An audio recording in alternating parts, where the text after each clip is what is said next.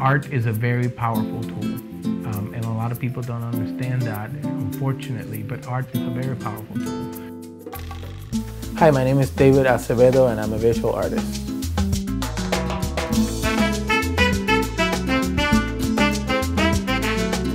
Well, a job brought me here, which is ironic because I did not want it. I did not want a desk job, and that's exactly what happened. I ended up having a desk. I work for the government.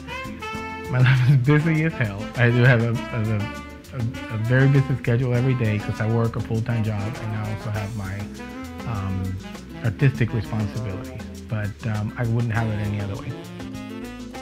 Art has always been the focus of my life. It's not a secondary thing, regardless of whether I make more money in my day job or not.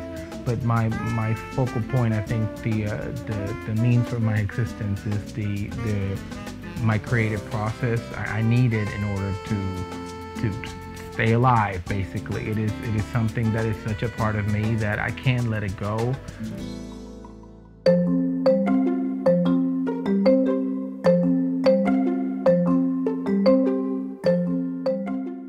Well, imagine a world where everybody is the same.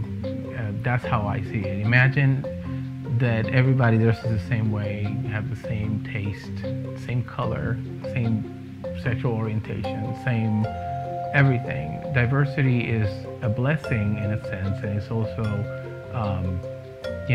for me, it's just, I see it as what a lucky universe, what a lucky world we have to be different. I work with a lot of people on a daily basis, and sometimes I catch myself like distracted because of their features or their color of the skin or the way they talk, and it's amazing to me. It makes me think that it makes me wonder, backgrounds, or I wonder what they do, what they like, what's home for them.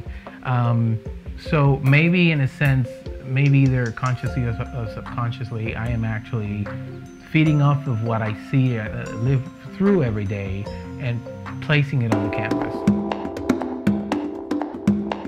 But if you see one of my paintings and you saw a piece of your past, or you thought of your family, or you thought of, or reminded you of somewhere or somebody, or it gave you some sort of a feeling, that for me is a successful painting.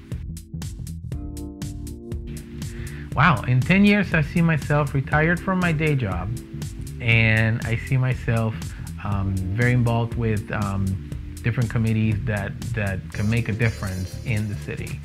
As a visual artist, yes, it is hard to get into the art world if you have the talent, if you have the drive, if you find a niche, if you find, if you relate yourself to other artists, if you network a lot, if you know where to go to find the places that will accept you and help you grow, you would definitely have a successful career.